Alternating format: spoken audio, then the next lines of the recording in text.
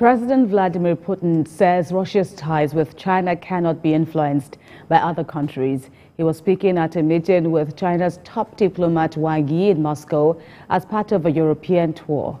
Now, this comes as tension rises over Russia's war with Ukraine ahead of the one-year anniversary of the armed conflict. To the international community, Russia's invasion of Ukraine is an intolerable act of aggression.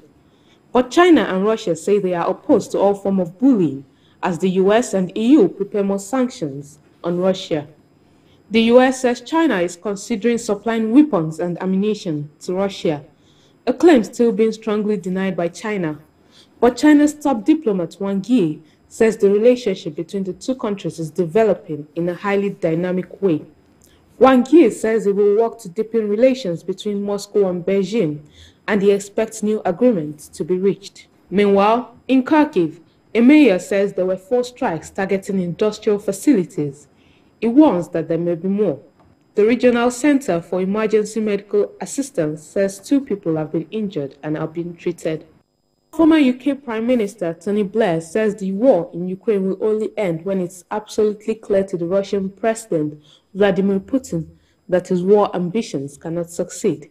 Mr. Blair told the radio program President Putin's last hope is that the resolve of the West disintegrates in some ways and dissipates. He adds that the truth is that history is littered with wars that lasted many years longer than anybody expected, to become tests of endurance and resilience as much as military maneuver, and that is what the war in Ukraine has become. US President Joe Biden has said in his visit to Poland that, quote, "The appetite of the autocrats cannot be appeased, they can only be opposed." He added that Ukraine will never be a victory for Russia. President Putin